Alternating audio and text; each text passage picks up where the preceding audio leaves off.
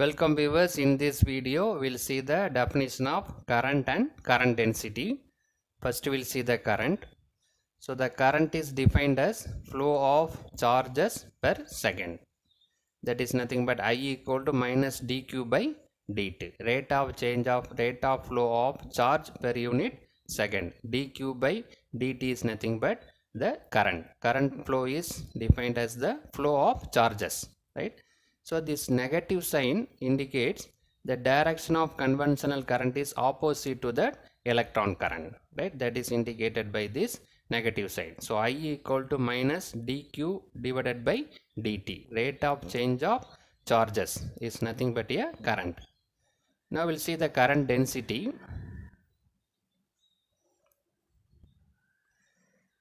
What is current density? Normally the current density refers either length, area or volume. Here we are referring the area, right? So why we are going for current density? Suppose if a steady current is passing through a conductor, the current density is uniform if conductor has uniform cross section, right? If a steady current is flowing through a conductor, if the conductor cross section is uniform, then the current density also uniform, right? Suppose if the current density will be different at different points, if the cross section is non-uniform, if the conductor cross section is not uniform, then current density also not uniform. It will differ from point to point, right? So based on that, so we can define current density. Current density is defined as the current flowing per unit area when the area is held normal to the flow of charges, right? So if the cross-sectional area is uniform, current density also uniform. If the cross-sectional area of a conductor is not uniform, the current density will different, right? So based on that, it is defined as current flowing per unit area. We are assuming that area is held normal to the flow of the charges, right? We'll see the definition.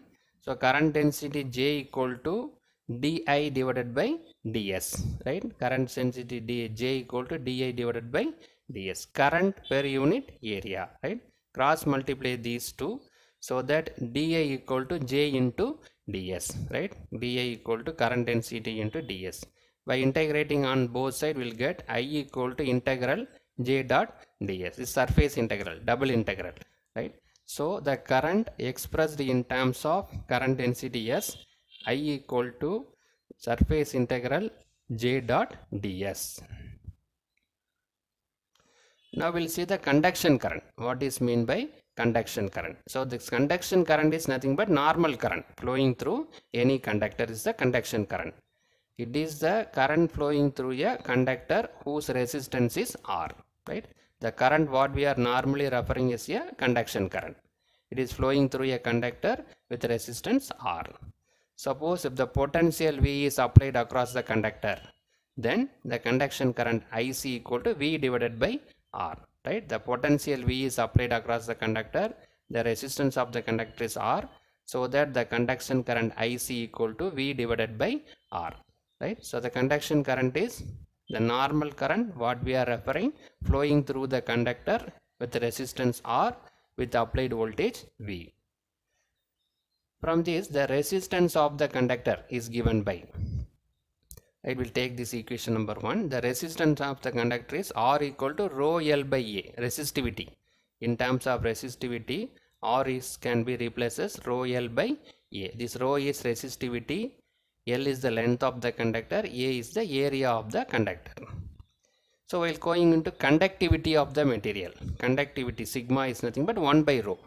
Both are inversely proportional, conductivity and resistivity, right? So based on this R can be written as R equal to L by A. This rho is now replaced as 1 by sigma, right? This is not a rho, this is sigma.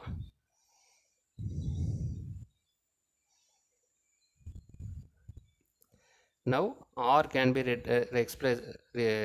expressed as L divided by sigma A, right? Now we can replace this R with this value. Similarly, the V. If E is the potential, E is the electric field intensity in a conductor, the potential V is given as V equal to E dot L.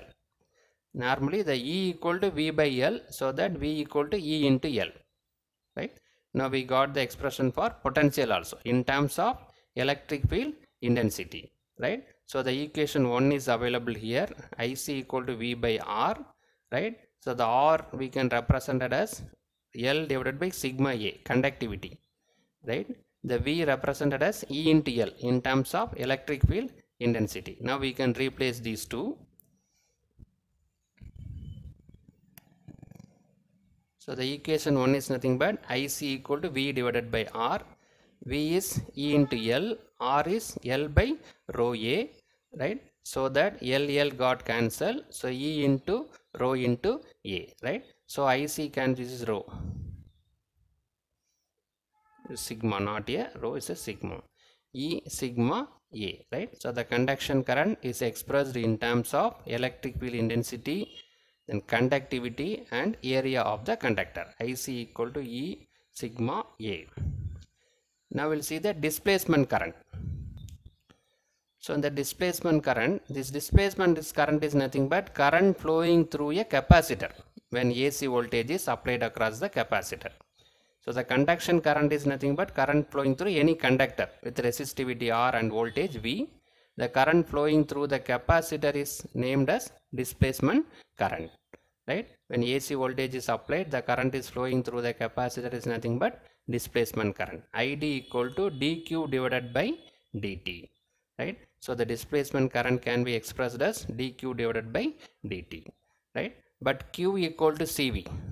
This q is replaced as c into v, so that ID equal to c into dv by dt, right? Now it is replaced as c dv by dt.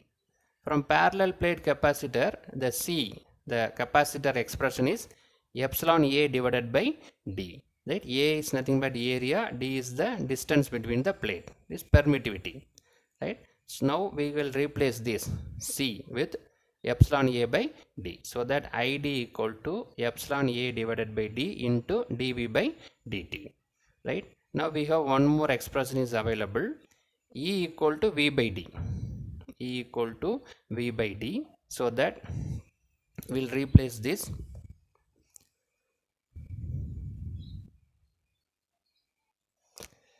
So E equal to v by d, so this v by d, this dv by d is replaced as E, right? So that E equal to v by d. And one more expression is there, epsilon E. Epsilon E is nothing but displacement density d, right? So this epsilon E is now replaced as d, right? So we have epsilon C equal to epsilon A by d is replaced. After that v by d is replaced by electric field intensity. Epsilon E is replaced by displacement density. So finally what we got, ID equal to A dd divided by dt, area into differentiation of displacement density, right? So the displacement current is nothing but current flowing through a capacitor, right? Now we'll see the convection current.